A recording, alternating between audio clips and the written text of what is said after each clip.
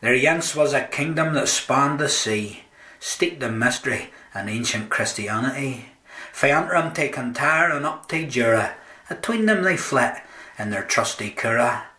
Dunseverick to the west, Dunad to the east, hardship they endure, both man and beast. Never subdued by Roman sword, but they fought off mony a Viking horde.